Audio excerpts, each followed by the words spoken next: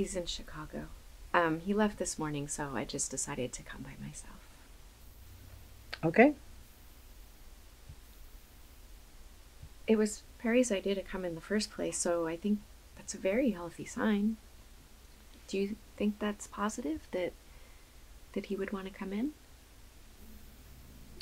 Why did he want to come in? Um, well, we're for the same. He's troubled that. Well, we're both troubled that our lovemaking is tied up in anger.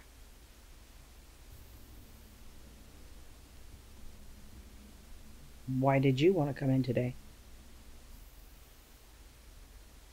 I don't know. Something happened? Oh, I don't know.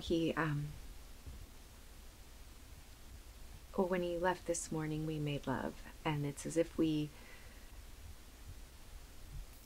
turn each other on by our rage. And that's a problem, I think. Do you think that's a problem? Well, I'm encouraged that you at least think of it as lovemaking because sex isn't always that. Does the sex that you have with Perry ever strike you as violent? No. Are you ever left with bruises? Maybe. I mean, I don't really remember. Have you ever sustained bruises from something other than sex? I, I don't follow. Well, your husband, he said he grabbed you too hard sometimes.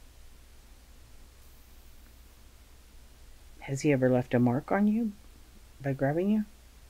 Well, we have a very volatile relationship, and I've left the occasional mark on him.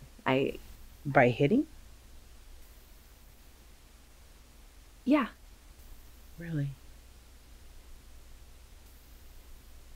By hitting him first or hitting him back? I have to say, I'm beginning to feel a bit uncomfortable, because I think this is unethical, truth be told, How so? because you're treating us.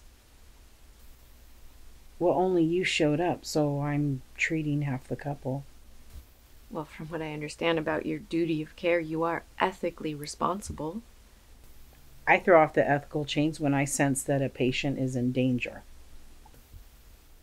What? He hurts you. Oh, no. No, I mean, I didn't, I didn't, I didn't say that. I pick up on things, not just from you, but from Perry. Well, we both become violent sometimes. I take my share of the blame. I, He hurts you. Look, I'm not the victim here, okay? I'm not. I hit him. I throw things at him. Celeste, what are you looking for from me? Help. Help. That's what I want. Look, we both acknowledge that this is a toxic relationship. We know that. We know that, and that's why we made the appointment to come in. We know that, and we want to learn strategies to help him. Make him stop? To make us stop. Are you physically afraid of him? This feels very wrong. I mean, I can't. You're our doctor. You're supposed to be treating us, and you're demonizing him.